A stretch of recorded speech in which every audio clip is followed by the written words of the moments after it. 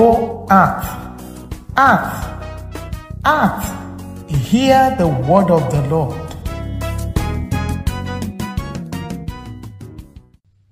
And the more we frequent his presence, the more our spirit is getting attuned to his spirit.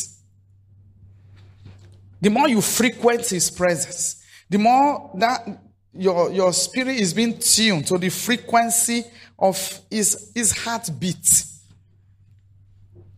So it's not just a voice that we are looking for. We are looking to please somebody. We are looking to walk with somebody. We are looking to give God joy with your life. So you don't go all day telling lies, doing pornography, and now you want to hear God because you need to know whether it is Akura you should go or Lagos. So God is not a kalu God that you play like chess. He's not a kalu, he's a father. He's a father. So if he gives us the privilege, we can relate. If he comes, we didn't make him father, he made us sons. You understand what I'm saying? We didn't make him father. He's the one that made us sons, that decided to born us, as it were, and make us his own. So we relate. We relate. So how do we do this relationship?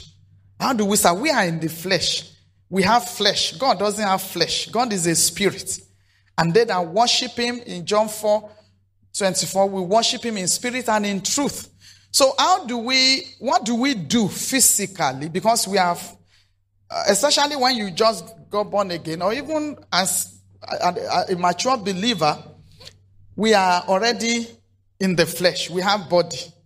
I have a body, you have a body. And most times we have think so much that we are the body, that the body is us. This is not me. This is my house. The me is inside. So when I come to God, I have to bring this body that is carrying me along with my reason, my will, my emotions, everything, to relate with God. What we relate with God is in me. It's your spirit inside you that we relate with God. But we have to do something in the physical to connect us. Just like when we want to worship God, we are singing. We have to sing physical. We open and we sing woman's songs. Sometimes we sing in the spirit, but it is still our vocal cords that we are talking by and talking to God. So all those things that we do physically is what we must pay attention to. Nanny was talking about increasing our spiritual activities, not religious activities. You can come to church every day, attendance is religion. Attention is what is spiritual. Pay attention to what is being done, to what is being said, and go and do likewise. Religion is just hearing it. Spirituality is doing it. It's doing it.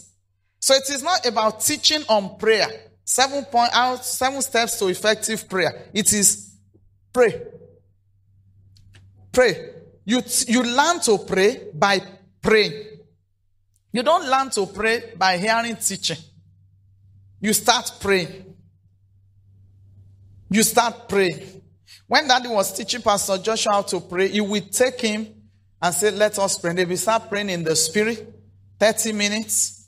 After 30 minutes, he will tell him to go and rest, and Daddy will continue. Not sit down, let me teach you how to pray. Speaking in tongues, saying in the name of Jesus. He will know it in his head, but he may never get to pray. So until you set that time apart, like we were talking about before, we set that time apart and we pray. So you just get there. How do I start? How do I do? You just, you wake up, 4 a.m. Lord, this is your hour. I'm here. We start talking. I'll come your way tomorrow again. And don't forget, read your Bible to know God more.